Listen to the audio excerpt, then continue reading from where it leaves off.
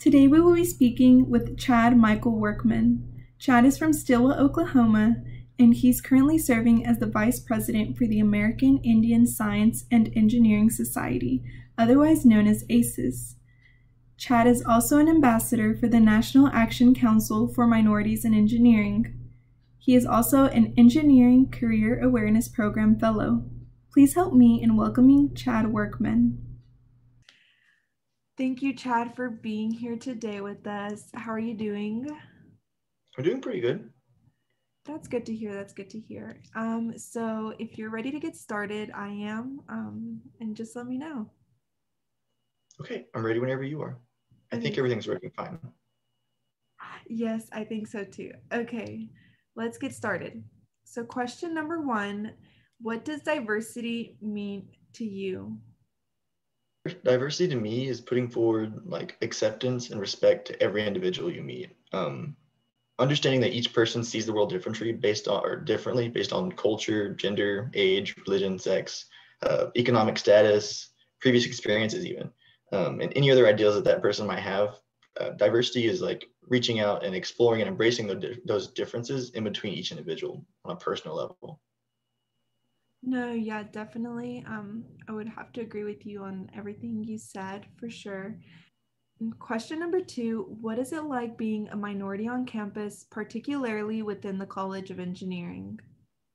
I don't really think many people know I'm a minority. Like they don't know I'm Cherokee, which is completely fine. I don't want to be singled out or recognized more or less because I'm Native. Sometimes I feel strange or out of place. I grew up in a like primarily Native. I think it was 80% Native at my high school. So it's definitely like a completely different culture at the university. And it's something that I didn't really take account into whenever I left home. Other than this, being Native on campus has been an extremely positive experience um, based on just help from my tribe, paying for college, and being part of minority focused groups and minority focused scholarships has really helped like bring me this far in my college experience. Oh, I love that. That's so good to hear. I'm glad that your experience has been really well. Question number three, is there anything ACES is doing right now to improve diversity and inclusion, whether that's on or off campus? ACES is a pretty small group for Natives in the STEM field on campus. Our goal is to help Natives or anyone who is really interested in the many different cultures of Native peoples find careers with companies who are invested in those cultures. An example would that be the ACES National Conference, which is 3 days of networking and knowledge sharing about Natives in the STEM field now and how we can prepare to improve the STEM workforce from a Native point of reference. Oh, wow, that's awesome. I always love hearing about the national conferences that like ACES and SHIP, NSBE, and SWE like that they host every year. I think it's a really great opportunity, Yeah, especially to meet other people that are like you. So that's always fun. my favorite part of the national conference is probably like the smoking circle or tobacco circle. Um, my culture, like Cherokees, don't specifically do the tobacco circle, but I'm pretty sure it's a pretty Navajo thing. And a lot of the people who go to the ACES conference are Navajo or Western tribes. They have different things they do. Like people up north, they'll set in like the sweat houses, and that's what their tobacco circle is.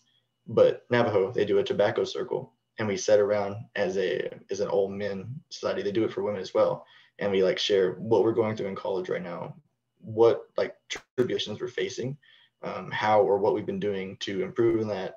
It even comes down to like, hey, I have a kid and I'm struggling to like stay sober, stuff like that. It's a like a time to get together as men and like work through issues and bring each other up, which I really like doing that every time I go to the conference. I love to hear stuff like that. I feel like culture is like so important in like for people that like that kind of still uphold like their specific culture like within like themselves or their family. I love it. Like I don't know. I'm like a big culture type of person. So I love going to events that involve my like my Mexican culture, Yeah. or I love just like being involved in things or putting on events myself or participating in different types of um, events. So I love to hear that type of stuff.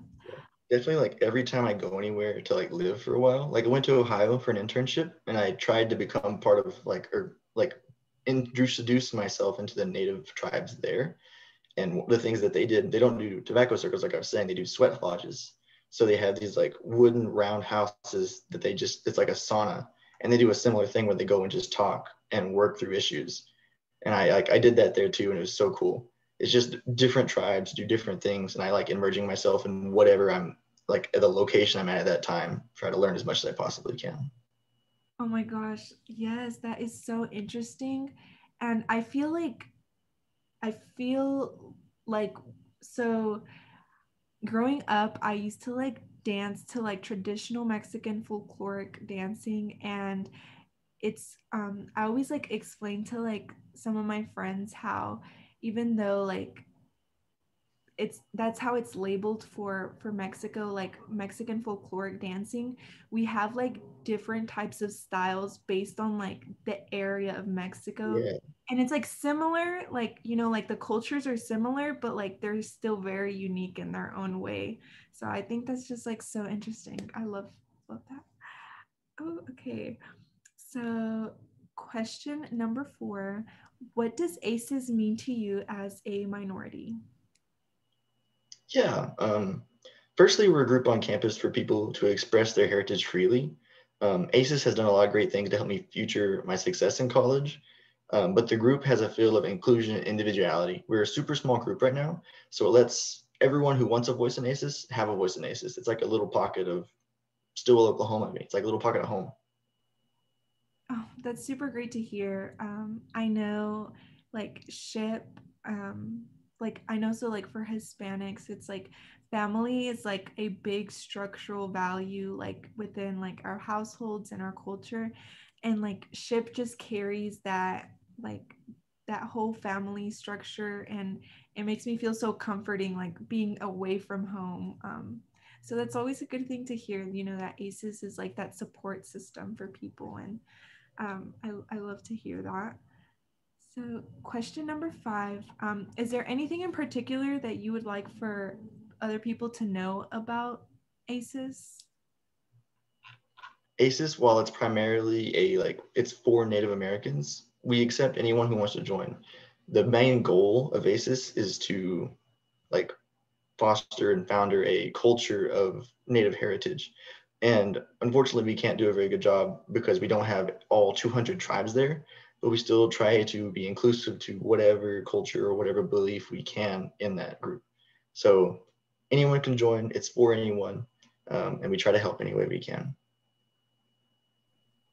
Thank you. I think that type of information is always very valuable, especially like um, I feel like when people look at our minority organizations in the college, they're like, I don't think I can join because I think it's just like for a certain group of people. But I feel like really like the mission behind the minority organizations is what they're advocating for and like working for is for a better future for those minority groups. But I mean, they need the help of everybody. So I think that's always a good reminder for students and faculty and staff as well. I actually think half of our group, like most of the people in our group, are not specifically Native or specifically can't claim Native. It's just that they've been raised with it in some way, or they've known about it, or they've been taught certain traditions about it. You don't like some people are like, oh, I got my citizenship card. That's not like a requirement. That's not something that anyone cares about, really, just as long as you like identify with that. Oh wow, I didn't know that, but that's really nice to hear. Um, question number 6. The words equality and equity get easily interchanged. Most people do not fully understand the difference between both. Is there anything you wish others would know on equity for minorities, specifically our students? Um, I'm pretty sure everyone knows like what equity and equality is. Everyone sees the pictures and like, oh look, this guy needs more boxes or this guy needs a taller ladder. But to me, um, equality for minority. Equality is what the university should strive for in all of their students. Equity is how we're going to achieve that equality. Not everyone's situation is the same at the U of A, and the U of A should try to bring everyone up to the same level. For an example, I come from Stillwell, Oklahoma. It's one of the poorest little towns in Oklahoma, with reading and math proficiencies in the bottom 10% of the state. And Oklahoma is not really known for its like stellar schools. Most students who come out of my high school who want to go to college are severely under-equipped and underfunded. Um, the goal of equity is to give students like that who come from bottom of the barrel situations the tools to succeed even with all their obstacles. Without this, the STEM job force or the STEM job force diversity will stagnate and stay the exact same as it is right now. I definitely agree with you. I myself am very grateful for ECAP. I don't think I would be in college without ECAP because I didn't really attend like a STEM inclined school, and I'm from a very rural area, so it's really hard obtaining resources, especially when you're like a first generation student, and trying to like afford college. So I'm really thankful for ECAP and other programs on campus that are for diversity, equity, and inclusion.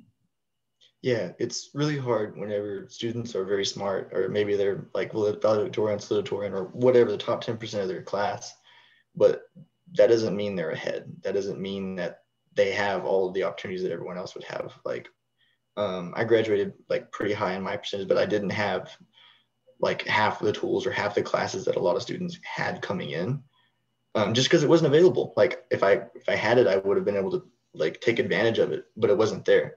So I'm super grateful for ECAP, NACME, everyone who's reached out to help me go to college. I super appreciate it. Yes, no, I really I really can relate to that for sure, just because I felt very intimidated when I was like up here for my interview weekend, because some students had like taken like calculus like 1 and 2 basically already, and they were like super ahead, and my high school offered like 3 AP courses, and I was like, no, like I'm so behind. But all is well now, all is well. uh, Question number 7. Finally, what do you wish others would know about diversity and inclusion? I want others to know that it's not all about like big programs or trying to fix everything at once and rounding it all into a simple little package that you do this and it fixes it. Start with something small. Start with the people around you, the people you talk to, the people you work with, or even see regularly. Ask them about their culture if they're willing, and like if they're willing to share. And this is for everyone, not just minorities or people of different cultures. Ask anyone you know, because you don't really know about that person until you talk to them about it. Um, if we had that from every single person that you talk to on campus, or every single person that you know personally, I feel like the rest of diversity and inclusion would just fall in place. If we could get the base down of simple interpersonal connections with people, the people you know, and trying to understand them as best as you can, it wouldn't be that hard from there on out. Thank you. I do agree with you with that. I feel like it starts kind of like really small, and it starts like, I guess, with us, like one on one as people. So Yeah, it really takes a lot to try to like put yourself in somebody else's shoes to understand their perspective and their viewpoint. So thank you for that answer. It was really good.